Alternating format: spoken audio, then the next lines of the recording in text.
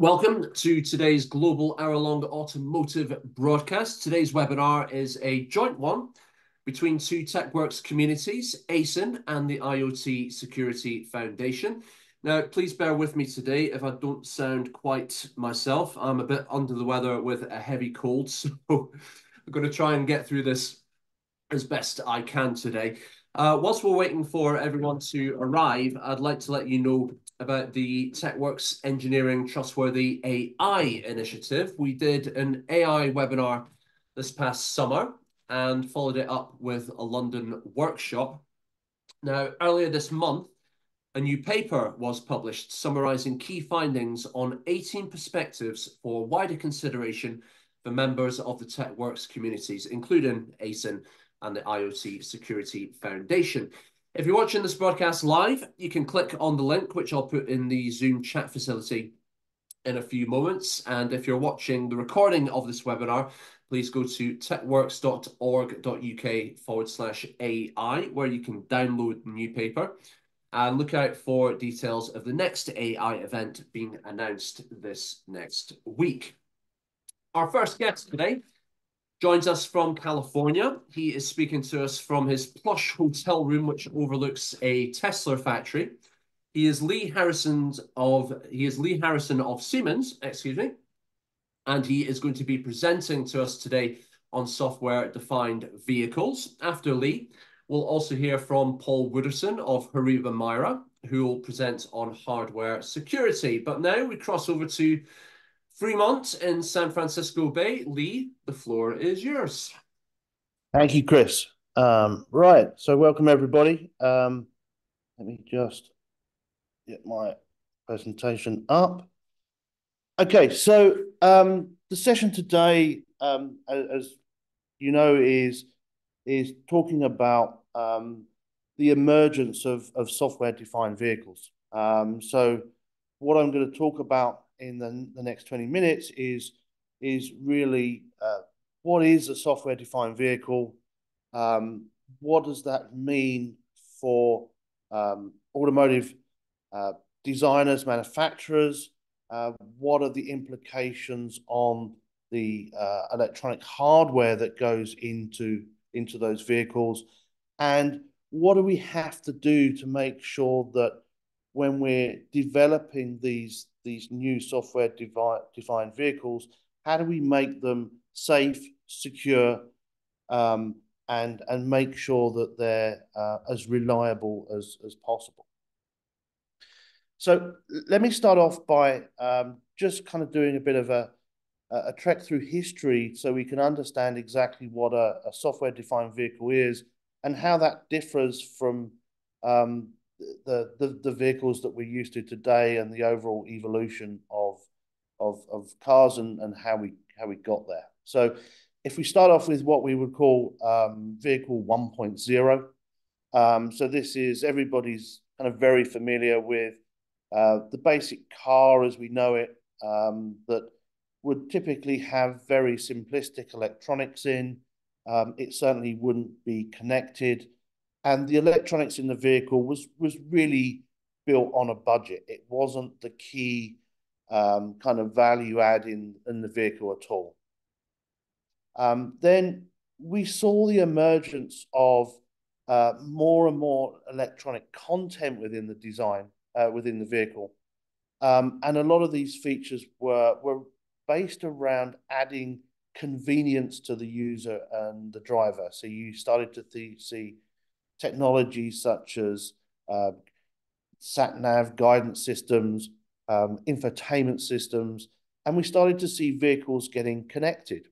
But primarily this connectivity was aimed at effectively adding a safety net to the vehicle. So if the vehicle was to break down or you were to have an accident, you would have a means to call for help. And that was about the level of the connectivity within the vehicle. If we move to where we are roughly today, so vehicle 3.0, today we see cars where there is an increasing number of features and applications within the electronics content within the vehicle. there's a willingness to pay for all of this premium technology. So we're now seeing vehicles that are more and more connected, not just from a safety perspective, but from an entertainment perspective, and the ability to leverage a lot of these kind of new features. And then we come on to what's being called the software-defined vehicle. And here we end up with a vehicle that is, it's not just a fixed set of features and capabilities. It's a very dynamic platform, so you can really mold and fit the vehicle to your own personal preferences and lifestyle. And a lot of the features that can be added to this software-based platform can even be delivered in a subscription-based model. So a lot of the features can be paid for on a monthly basis. So, for example, you could do things like pay a monthly subscription to get heated seats during the winter, but then you don't need to pay for those during the summer. So it's a very, very flexible platform. And connectivity is an extremely important part of that overall new platform and development. So that's kind of where we've come from and where we're heading. And if we look at how that really impacts the architecture of the vehicle, if we talk about, let's say, the design cycle of vehicles in kind of yesterday, the hardware and the software would be developed together, and then you'd reach a point where the production of the vehicle would start, and the development of those elements would stop, and then it would be kind of fixed in time. But with the software-defined vehicle, what we find is the hardware gets complete, but the software can be continuously developed throughout the whole life cycle of the vehicle. So essentially, you can have a vehicle where, as you own it, there's more and more features and capabilities being added to that vehicle throughout its life. And that's achieved essentially by, instead of having an architecture within the vehicle that is made up of many, many different ECUs with their own individual functionality, we bring all of the compute power and the delivery of those features into a central compute engine.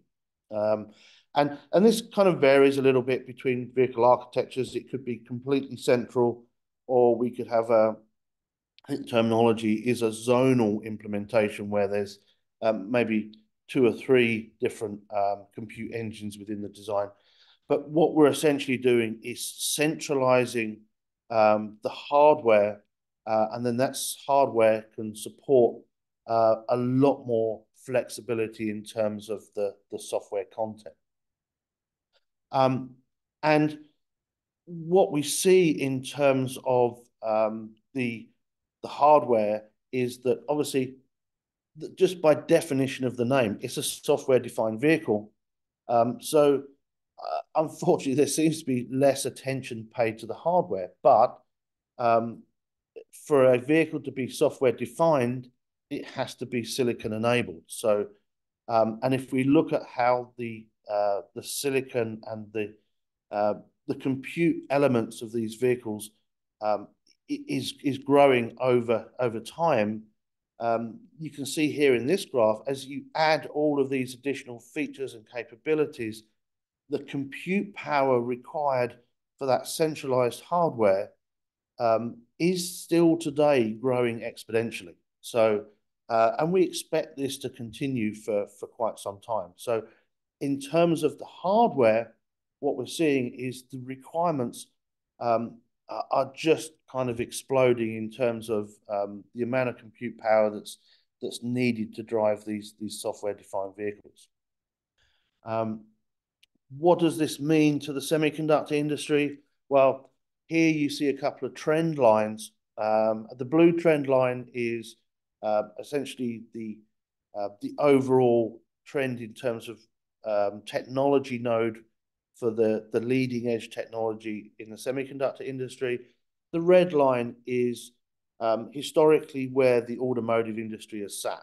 And as you can see, back in the kind of early 2000s, the trend for the automotive industry was really to focus on the more mature technologies that brought with them kind of less risk, less cost, and were more than capable of supporting the requirements of the electronics that were going into the vehicles.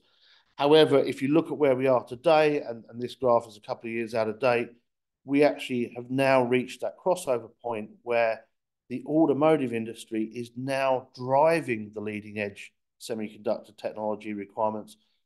So the automotive industry is really driving that leading edge development from a semiconductor perspective, which just in its nature brings a whole bunch of challenges in terms of, like I say, in the past, there was a reliance on maturity. Now the silicon that's going into vehicles is very leading edge. So with that comes a certain amount of risk that we have to try and mitigate because obviously we still want our vehicles to be 100% safe. So when we're designing ICs, semiconductors for automotive applications, what do we have to think about? So first of all, testability. We want to make sure that the ICs that go into the vehicles are 100% defect free. And the terminology used in the industry is essentially zero defect. So if you're to deliver electronic components into the automotive industry and there are defects and there's a recall that's needed, we all know that a recall for an automotive OEM is a huge cost. So there's a real effort to make sure that silicon that goes into vehicles is essentially defect free. And the terminology we use here is zero defect. And what that means in essence is you'll never achieve zero defects, but we're looking at achieving a target of less than one defect per million devices. And even now that's changed and it's now a billion devices. So really in a delivery of a billion chips, we want less than one of them to be have defects in.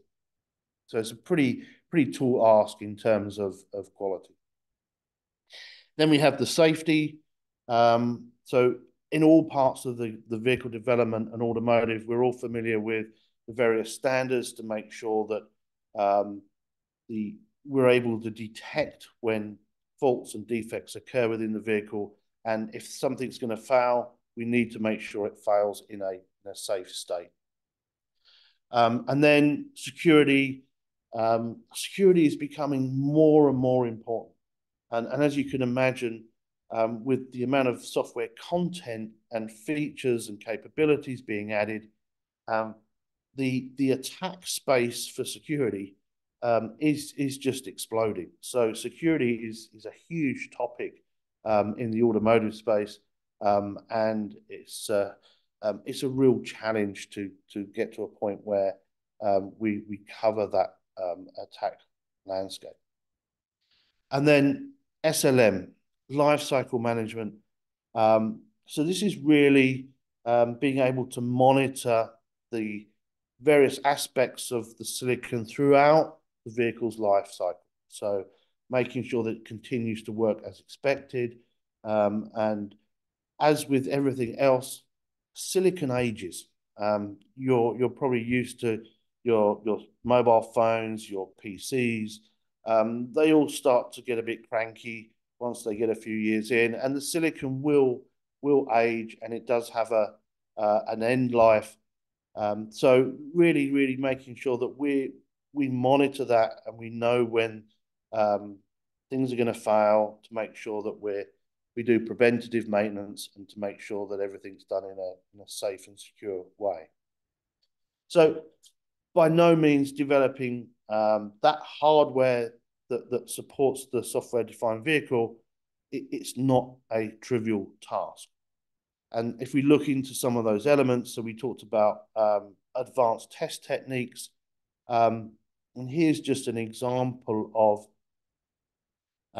some of the type of defects that we try and target within the silicon. So here we're talking about really detailed, right down in the depths of the transistors within the silicon itself, looking for kind of opens and short circuits and bridges within the actual silicon itself, and not just faults that are obvious and prevalent when you initially test the device, but defects that could emerge in the early use. So what we try and do is we try and stress the devices during our testing to make sure if there's a defect that's kind of, it's there, but it's not affecting the overall functionality of the device. Initially, we stress the device to make sure that those defects manifest themselves, so we don't see those in the early life of the vehicle. And then we have safety. So I say everybody's probably familiar with the ISO 26262. It really looks out for two parts of the IC development. So you've got the systematic faults. So these are faults that could potentially be introduced during the design manufacture phase. And then most importantly, you've got the detection of random faults. So these are the faults that occur throughout the life cycle of the vehicle, and they could be caused by any number of things, but it's really important to have the mechanisms within the silicon and the semiconductor to be able to detect those faults when they occur, and not just to be able to detect them, but also make sure that once we have detected them, we can take the appropriate action, and if the device is going to fail, we make sure it fails in a safe way.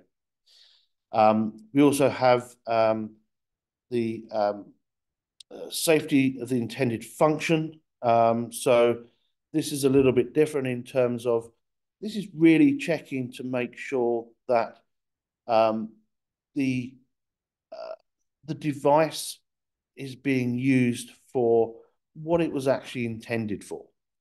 So it's quite easy to leverage technology that's designed for one thing and use it in a scenario that it maybe was never intended to be used for. So here we look at that aspect of it and make sure that the vehicle is being used within the bounds of what the technology was initially specified for.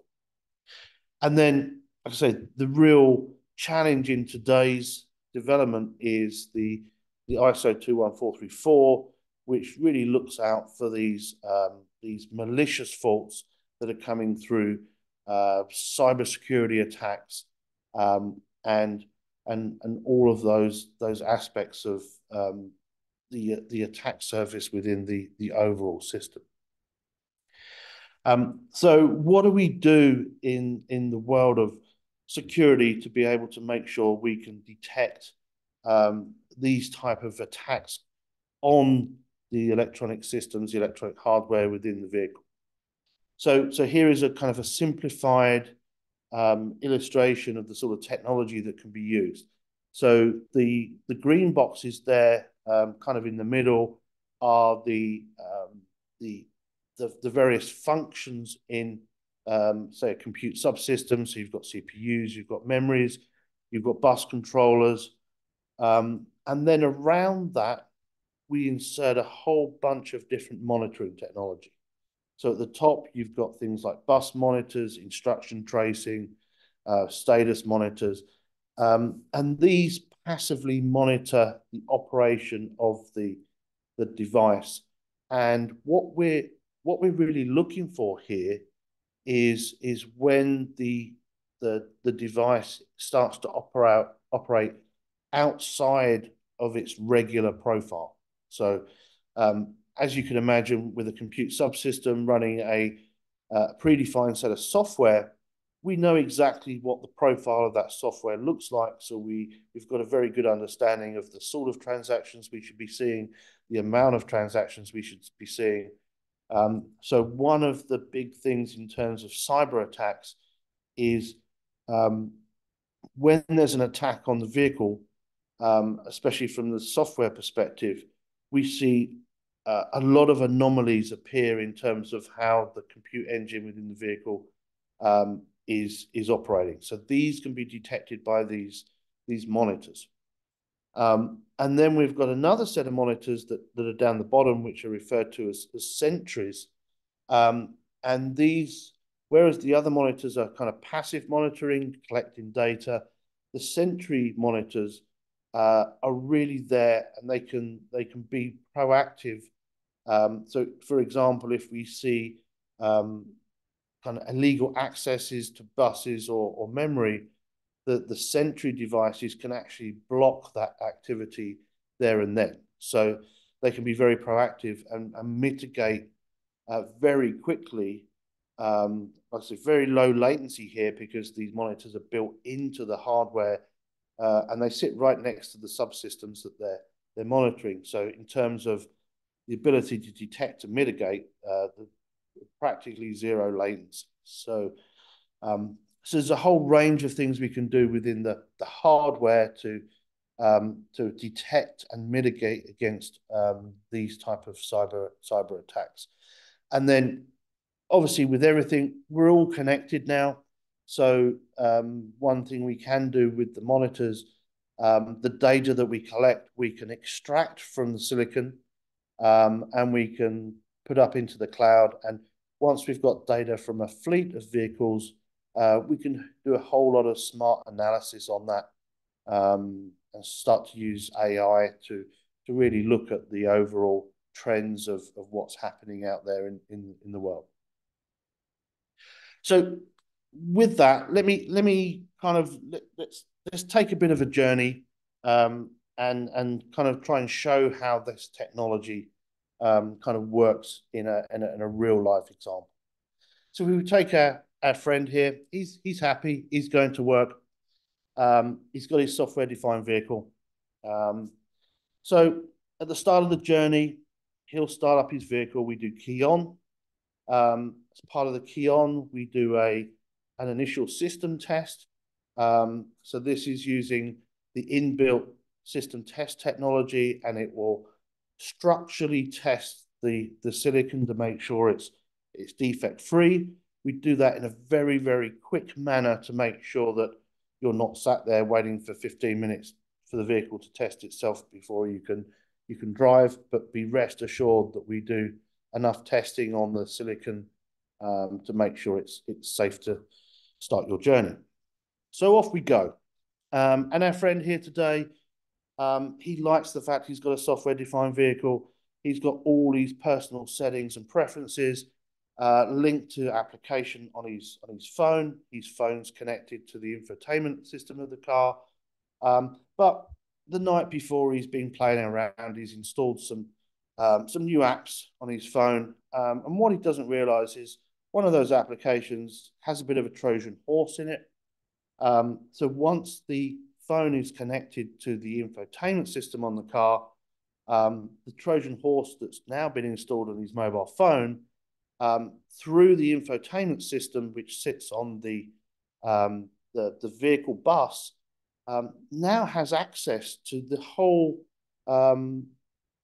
periphery of the vehicle, all of the different elements within the car. So the cyber attacker that goes in through the Trojan horse that's in the phone app can now start doing lots of malicious things to the various elements in the vehicle. So the app, like I say, now has access to the CAN bus. The CAN bus controls the braking and the steering elements within the vehicle. So the vehicle is now potentially at risk. However, when the Trojan horse that's found its way into the vehicle attempts to try and access the memory of these critical systems. What you see when you monitor that really detailed level of the vehicle infrastructure is you see access of the memory, for example, say the braking system, being requested by the infotainment system. So is that a legal transaction? Well, in normal operation, you would never expect the infotainment system of the vehicle to want to go and access the memory within the braking system. So our on-chip monitor detects these communications and it knows that's not expected, it knows that's an illegal transaction. So with that, it mitigates those transactions and will block them. So none of those requests from the infotainment system to access the memory around the braking system get through. So the attack is mitigated, and we're able to collect that data and we're able to send that up to the cloud. So we've got record of the sort of attacks that are occurring. So for our passenger, another happy, uneventful trip to work, completely unaware of what's gone on throughout the situation. And that's the way we like to see it. So we want to make sure that, like I say, the passengers and within the vehicle aren't affected by these types of incidents. So just talking about what we're doing within Siemens. So Siemens has an extremely wide range of technology that both on the manufacturing side, the functional safety side, the in-life monitoring, management and security. And we like to think that all of these elements of test, safety and security is really kind of embedded in our DNA and the way that we do things. So let's look at where we're going in the future. So software-defined vehicles are really starting to kind of become the next technology, the next level of kind of vehicle technology that's coming. But always remember, the software is only as good as the hardware it's built upon. So the hardware is really the cornerstone of everything that builds up a software-defined vehicle. And as more and more features and functionality get added to the software, the requirements around that hardware continue to explode in terms of the compute performance that's required. And as you know, with your phone and your PC, there's never a decrease in terms of hardware requirement. The hardware requirements are always increasing. And then especially when vehicles and safety are paramount, safety and security are really fundamental to the overall development of these software defined vehicles. So really critically important when we're developing the overall hardware for these vehicles of the future. So with that, I'll wrap up and just say one last thing. If the technologies you've seen just a glimpse of today are of interest, we've just published a very nice ebook that can be found on the Siemens website that goes into a lot of details for each of these different technology areas. So if you're interested, go take a look, drop me a line, and yeah, we can have a more detailed discussion. Thank you very much. Lee of Siemens over in San Francisco Bay, thank you very much indeed. Before we hear from our next speaker, just to let you know that the next AESIN Tech Talk will be on Wednesday, the 20th of March with Dan Fowler of Warwick University. And the talk will be Project Res Auto, assessing capability enhanced microprocessors for future cyber resilient automotive systems. The next webinar from the IoT Security Foundation will be on Thursday, the 28th of March. The first confirmed guest for that one is Ken Munro of Pentest Partners, will present on aviation. If you're watching this live, the links to register for one or both of these upcoming broadcasts are in the Zoom chat facility. So we'll have a Q&A section soon. There's already plenty of questions coming in on the Zoom chat facility, but if you do have any questions, observations, comments, or whatever, do use the Zoom chat facility if you're watching this live, and we'll put those questions and comments to our speakers towards the end of the hour. Up next in this joint broadcast from AESIN and the IoT Security Foundation, it's Paul Wooderson of Horiba Mira, and he's going to be talking about hardware security.